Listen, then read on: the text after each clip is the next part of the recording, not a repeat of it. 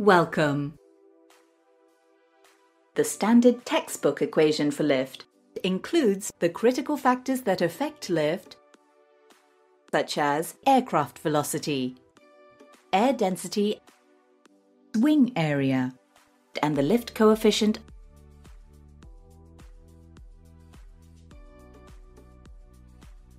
All these factors also affect the amount of air displaced down by the wings and how fast the wings accelerate this air downwards to create a downward force.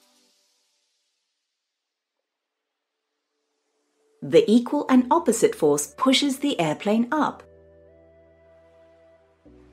This means that the physics of lift, explained by Newton's laws of motion, is consistent with the current textbook equation for lift.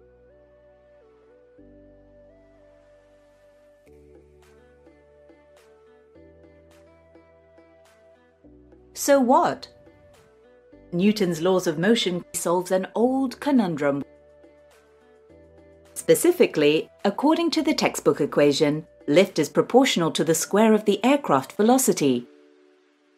For example, if aircraft velocity doubles, then the lift generated quadruples, and the airplane can carry 4 times as much mass. The problem is that until now, no one has provided an adequate explanation of the physics for this relationship. It is unclear exactly how vertical lift is related to horizontal velocity, as these parameters are in different directions. Luckily, Newton's laws of motion can easily explain this riddle.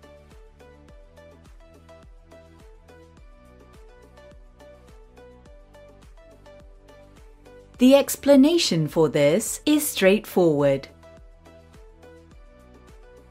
Firstly, when the airplane's horizontal airspeed doubles, then it will travel twice the distance each second, and therefore this will double the downward force.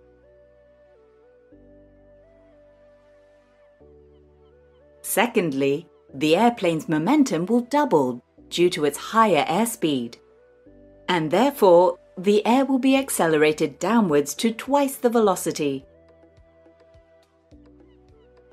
In total, 4 times the downward force is created, and therefore 4 times the lift will be generated. This solves the conundrum by explaining the relationship between aircraft velocity and lift. In summary, the Harrier, while flying twice as fast, flies through twice the amount of air. Due to its greater momentum, the Harrier then accelerates this air downwards over twice as fast. In total, 4 times the downward force, and therefore 4 times the lift will be generated. No other theory of flight provides a satisfactory explanation for this. That's it!